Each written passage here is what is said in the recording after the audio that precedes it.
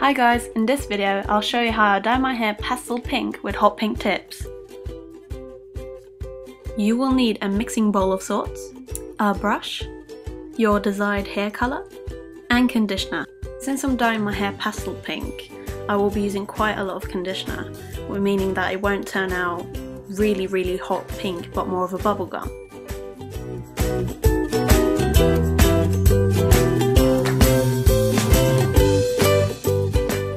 Hi guys, as you can see I'm only doing half my hair and I'm going to be retouching up my faded pastel hair. And I'm also going to be using a t-shirt that I always use for when I dye my hair that doesn't care if it gets ruined or not. So I set up the hair that I will not be dyeing in a clip.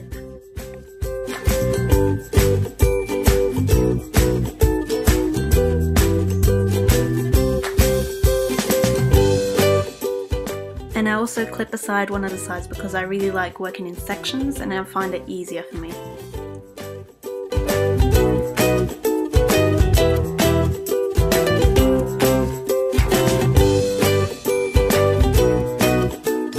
And then I start dyeing my hair. I usually found out that I didn't really need to use the brush afterwards because the pastel mostly contains, conditioner, so it didn't actually stain my hands at all.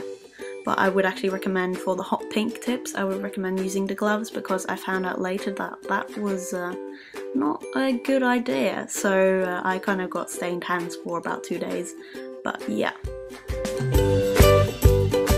Then I make sure I get absolutely underneath all my roots and I make sure I get all the back, which is a bit difficult for me, but I managed to do it, don't worry.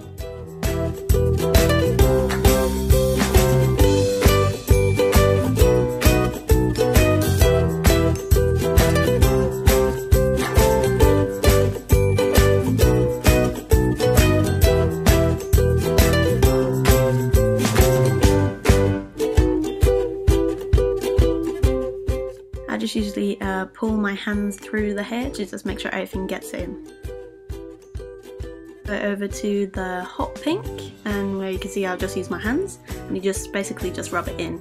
And after I'm done dyeing it, I usually just wrap it up in some, I can't remember what it's called, but I wrap it up in that, and after I've wrapped it up I usually wait for about 45 minutes to an hour, and meanwhile I usually watch some Korean dramas and I'm on Tumblr.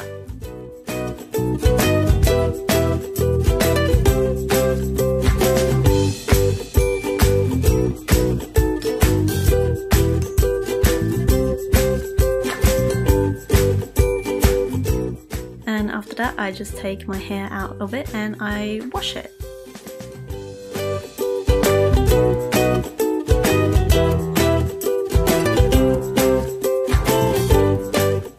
And here's the end result as it is dry and it is curled. I hope you guys enjoyed this kind of how I do my hair, and I hope you guys subscribe. Thank you!